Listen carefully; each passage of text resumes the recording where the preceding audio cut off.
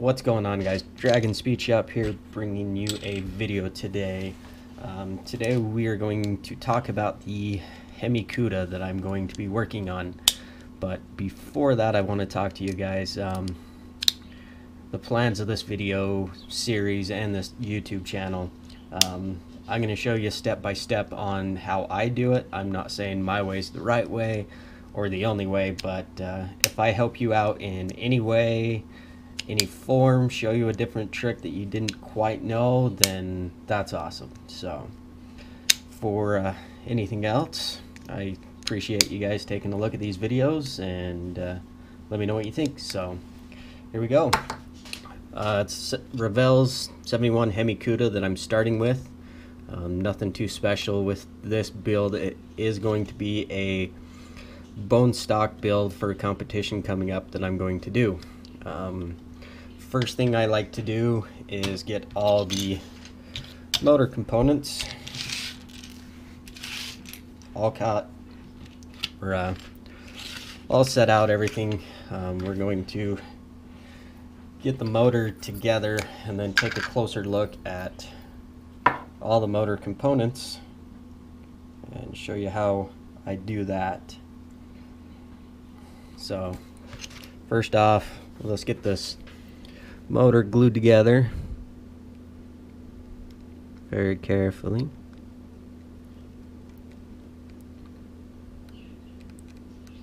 Doesn't take a lot of glue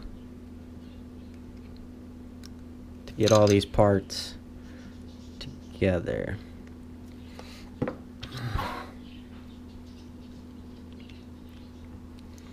So motors together, grab a couple of clamps, clamp them together. Usually while that's drying, I'll take a look at the rest of the motor parts, make sure there's no mold lines, anything that doesn't quite look right on the kit. From it, make sure everything looks good. We'll take a look. You don't know if you'll be able to see it, but right there where the tree got clipped off, we're just going to sand that back a little bit smooth.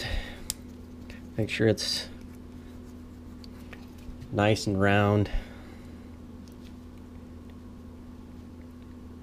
So that looks good.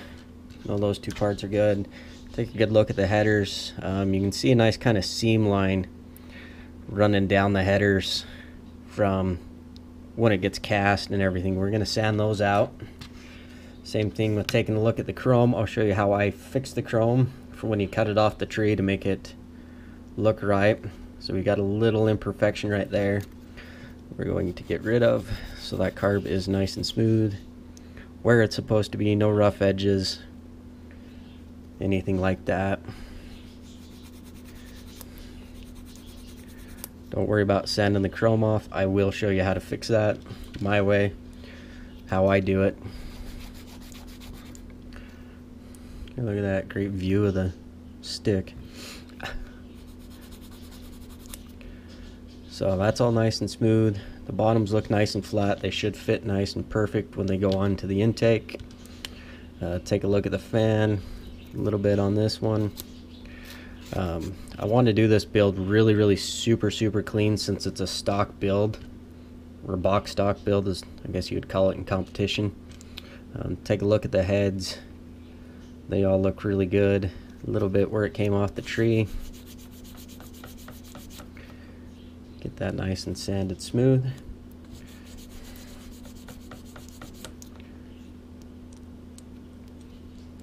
Check the other side. A little bit right there. Let's see if I can get that in the camera.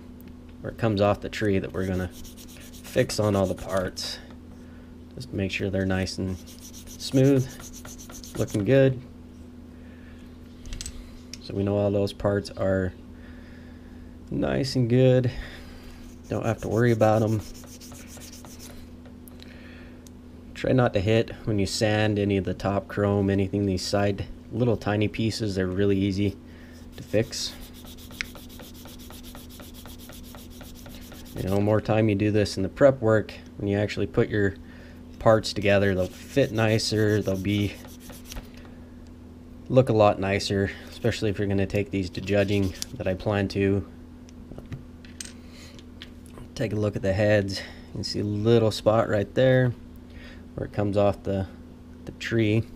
That's what we're taking care of, all those little tiny imperfections when they come off the tree. It doesn't take much work to do, but it's well worth it.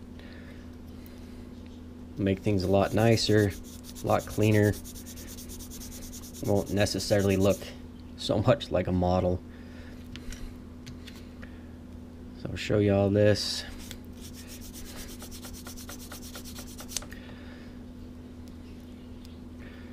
And I'll do this with most of the parts that I'm working on. I'll work on one thing, you know. Take a closer look at this exhaust. Same thing, we're just gonna run down this to make sure that seam line goes away. Make it look like it's actually a piece of pipe running down. So that actually looks pretty decent. Just make sure it stays nice and round. I'm not sanding a flat spot into the actual exhaust.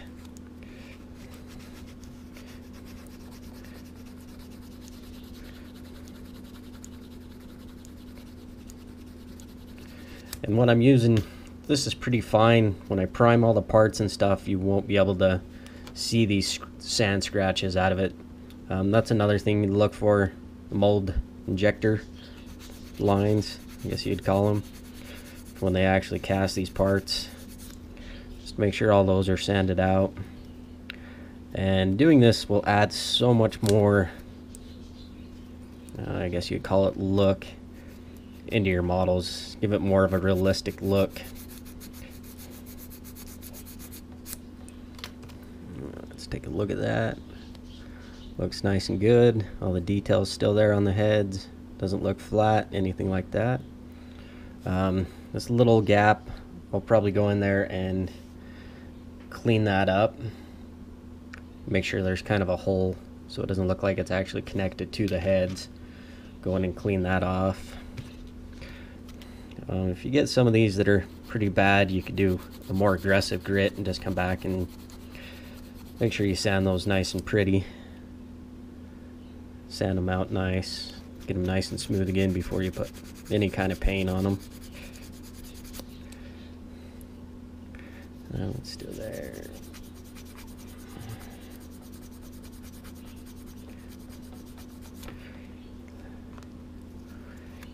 And it will help. It will make a big difference in the look of your model to do all this.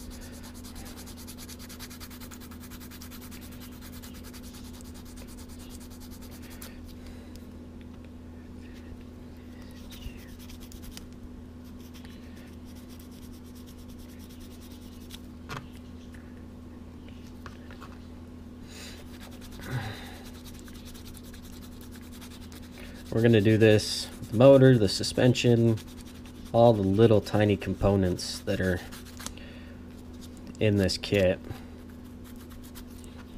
So next little thing I like to do once all that's kind of sanded is take these little plastic bags, whirl the difference.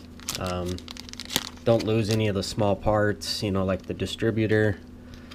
Those parts usually get lost and then you're scrounging around trying to find one. Keeps all these parts nicely together, nice and pretty. So next thing, we're going to leave one of these clamps on. So where you put this together, let's get that back a little, those lines are going to show and they're not very pretty, so I use a little of this. Works really well. The only thing we're going to do is just run across these joints. Anything that's going to be seen, anything like that. Once this dries, we'll come back and sand all this down nice and smooth. It's going to eat the plastic and mold those two lines together really, really well. anywhere that's actually going to be seen will make a big difference. I haven't pre-assembled this kit, so I'm assuming you might see a little bit of this transmission there, so we're gonna smooth that out, and then we'll throw clamps back on it, hold those really tight, closely together, make a big difference to it. So usually that's drying. These are parts that are sanded, they're pretty close. Next I'll go into suspension. This is all that's really in this kit. It's nothing too special of a kit. Get the bottom of the floor out here too. And usually when they're big tabs, I like to take like my X-Acto knife and just kind of make sure I'm lined up and just kind of scar it all the way down this. And then it just kind of pops off there. Same things on these back ones. Make sure I'm lined up so I'm not cutting into the body, and just kind of snap them off. Yeah, you could use snips. I have some, so don't worry too much about that. Take a look right here in the middle underneath the exhaust. It has the Revel. It's a little textured. We can fix the texture after we sand it. We'll go through